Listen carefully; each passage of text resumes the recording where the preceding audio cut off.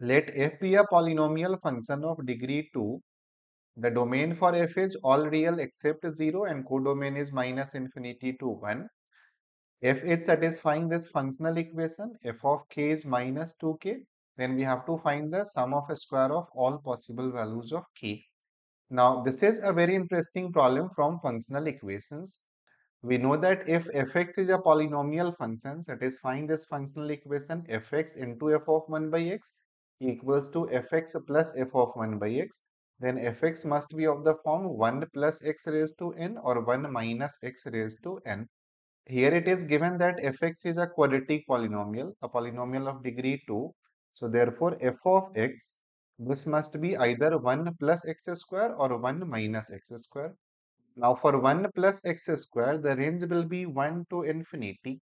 1 is not included in the range because 0 is not included in domain. Right? We'll get fx equals to 1 when x is 0.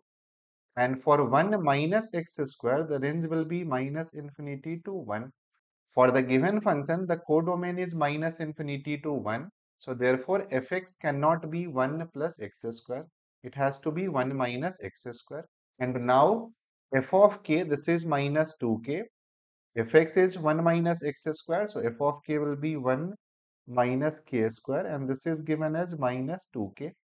So from here we'll get k square minus 2k minus 1 equals to 0. And this is a quadratic equation in k. Let us say that k1 and k2 are the roots of this quadratic equation. So we need the value of k1 square plus k2 square.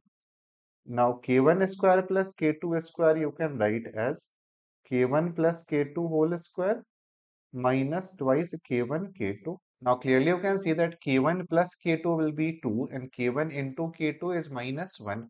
So therefore this quantity will be 2 square 4 minus minus 2, that is 6, and therefore the correct answer for this problem is option C.